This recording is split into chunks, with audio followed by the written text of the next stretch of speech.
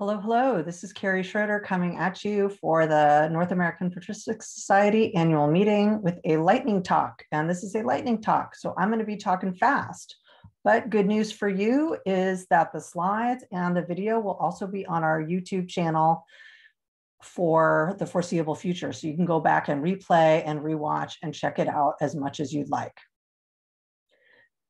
What's new in Digital Coptic Studies is the topic, and there are a lot of projects that have been doing great stuff over the past couple of years.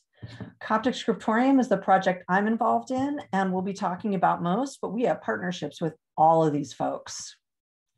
I'll be talking about our online dictionary, our digitized texts or corpora, natural language processing, entity recognition, and working with us. So the Coptic Dictionary Online is an awesome online dictionary that you can use to search for an entry in Coptic, a Coptic term.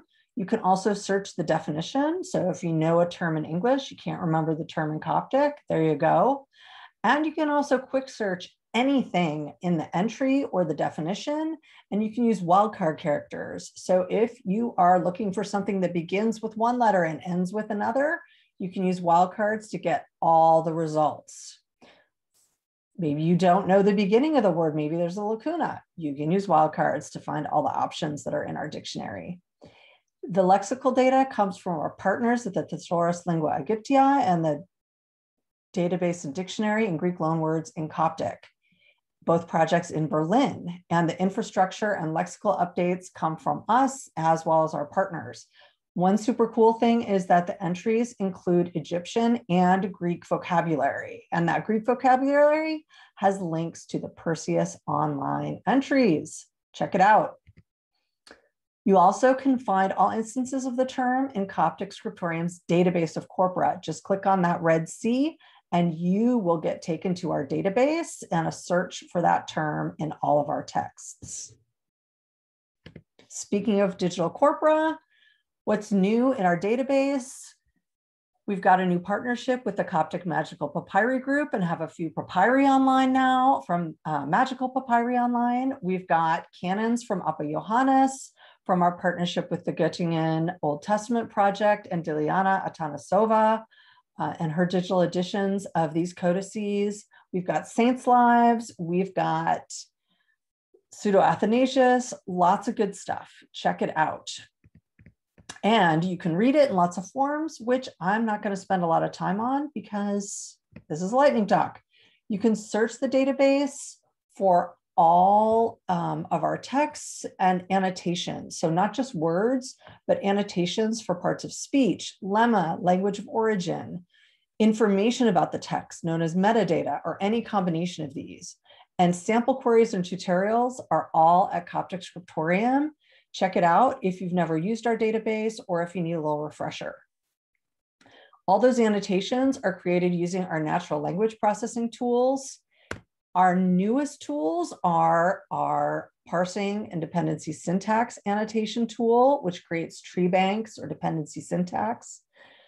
Also, really new is our entity recognition tool, which identifies both named and unnamed entities. All these annotations are searchable in the database, and you can even see if the text in the database, if those annotations are purely from our tools or whether a human expert has checked those annotations. You can use those tools as well yourself in our online web interface, or if you've got lots of text, you can use the API. Hit us up for information about the API.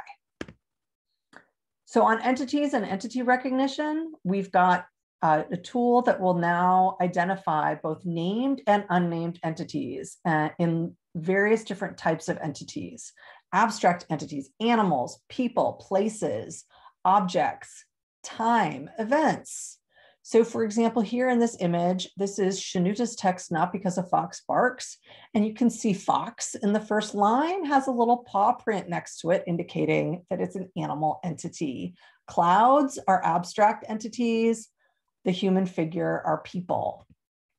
You can browse the entities, search for the entities in our corpora, play around with visualizations of our entities on our website, and read more about our tool in our publication. Last, if you're interested in working with us, if you have a Sahidic Coptic text that can be published online, open access, please get in touch if you'd like to publish it online.